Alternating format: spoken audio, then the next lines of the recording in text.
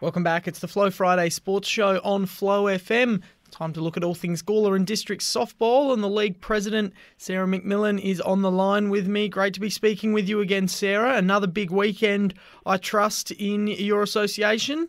Good afternoon. Yes, there's been a big weekend and another big weekend coming up. Very good. Well, let's start off with a very exciting round of results in the Div 1s. First of all, 2Ls made it 2 on the trot. They got another win, this time over the Vikings, 3-1. Very excited to have 2 in a row, and it was a very tight game, very, very long, tight game. Yeah, we managed to get up in the first innings, only by a home run, bringing in 2 other runs. So, and they were our only scores for the game. So the 3 runs, and then, holding tight for the rest of the game. And, got through a number of innings as well, really tight fielding. And even to the Vikings, who got 1 run in, they took 2 very big hits to get that 1 run in. which means our outfield was pretty tight as well to bring that ball right back in, keeping them down to the 1 run rather than just blowing that right out for us. Yeah, everybody was on edge, making sure no errors, no one sneaking through. All right, well done to 2Ls, 2 on the trot, which is great to see after going winless for the entire season up until last week. So finding some very good form there, and it leaves the Vikings a little bit out of striking distance of those top 2 teams, who are the Blue Jays and the Kangas. And they had a draw on the weekend, 5 apiece. So certainly establishing themselves as the top 2 contenders, and nothing separating them on the weekend. No, the Swift effect took its tolls on the weekend on both sides. So a couple of players out on each side for the Taylor Swift concert on the Saturday. So, fair enough. You can't blame them for that. No, just lucky that it's just this weekend. I think everybody else, if anyone else is going to Sydney, they'll be back for the Saturday game. So we're over the Swift effect, and we're all going gung-ho. But, Kangas and Blue Jays, another very tight game, very sort of different game for each side. Kangas had to get some big hits in to get some runs in. Blue Jays were taking advantage of any slight little error just to get themselves around the bases, which they both did really well. But, holding it both tight at 5 apiece, obviously you can't separate them. Both sitting up there on the top and, very tight indeed. It's been a few close games for them now. The first game they played this year, they drew 6-all, and then it was a 4-3 win to the Blue Jays the next time they met, and it was 7-4 in favour of the Blue Jays last time. The Kangas did get 1 win against them as well, so it's been a really, really tight slate of games between them. Both got at least 1 win on the board, and now they've got 2 draws, so it's going to be interesting to see if they end up playing each other in finals at all. It's certainly going to be a hotly anticipated matchup, but we'll cross that bridge when we come to it. In the meantime, we've got action this weekend in the Div 1s, and like you said, hopefully everyone's back from their concert going and ready to go, but no doubt there might be a couple still lingering in Sydney. But we've got the Kangas taking on the Vikings, kicking things off. Yes, I think this will be another tight game because they both put in their all for this game. I mean, I feel like everybody does that every week, but it just feels that little bit more intense. Kangas versus Vikings.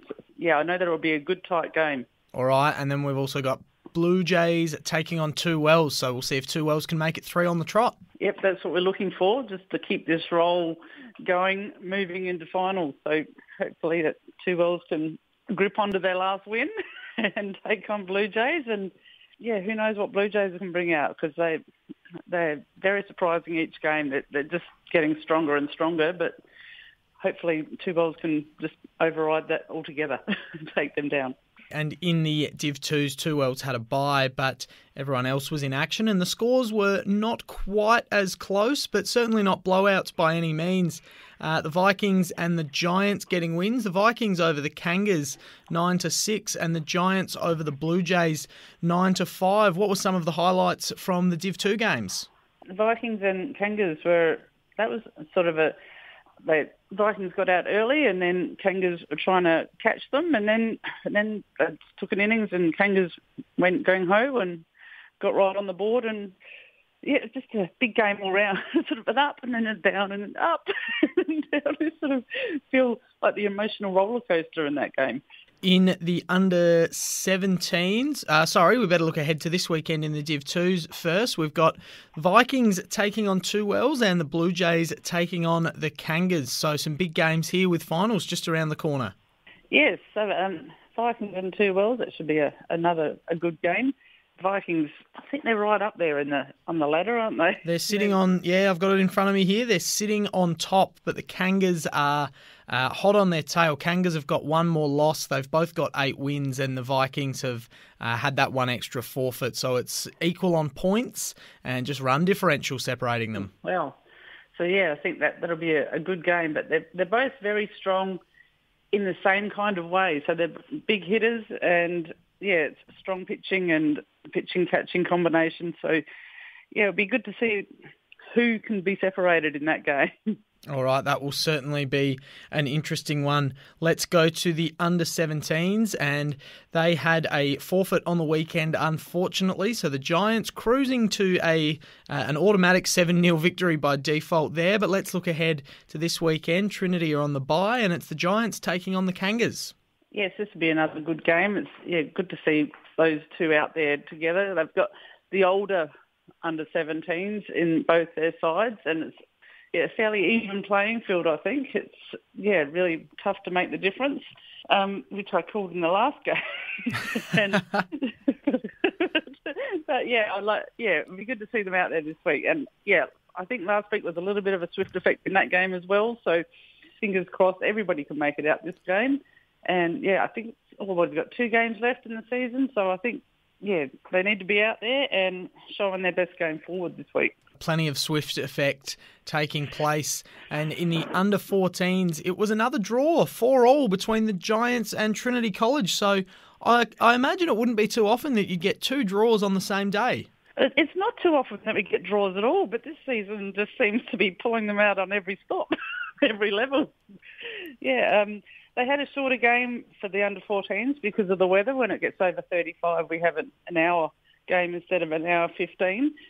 The Giants were struggling to hold them in, and Trinity got their runs early. And then at the end of the game, Max Rudiger hit this massive home run to bring in 3 runs to level up the game. And then, time called for the draw. Big Max hitting a maximum to secure the draw there. And was everyone keen to keep playing and try and get a result, even though it was hot? Oh, it is keen to make a result, but at the same time, it was a very hot morning even on Saturday. So they weren't too keen to play in the heat. Because sometimes you can't stop those teenagers from going at it, and they'll get sunburn and heat stroke and dehydration and all the rest of it unless you literally pull them off the field, especially when the game ends in a dead heat like that. So unfortunate not to get a winner, but nothing more entertaining than a draw sometimes. So especially when it closes off with a home run, pretty much. Absolutely, yes. Very exciting. Yeah, thrilling finish in that one. Giants taking on the Kangas this weekend, so good luck to both of those teams. Trinity College on the bye. Sarah, we better wrap things up there. Thank you very much for checking in again. Hopefully the numbers are good this weekend. Not too many over in Sydney to get their hands on some Taylor Swift merch and head to the concerts. But yes, hopefully it's a full slate of games. Yes, looking forward to it. Weather looks good as well, not too hot. Great playing weather, and looking forward to the weekend.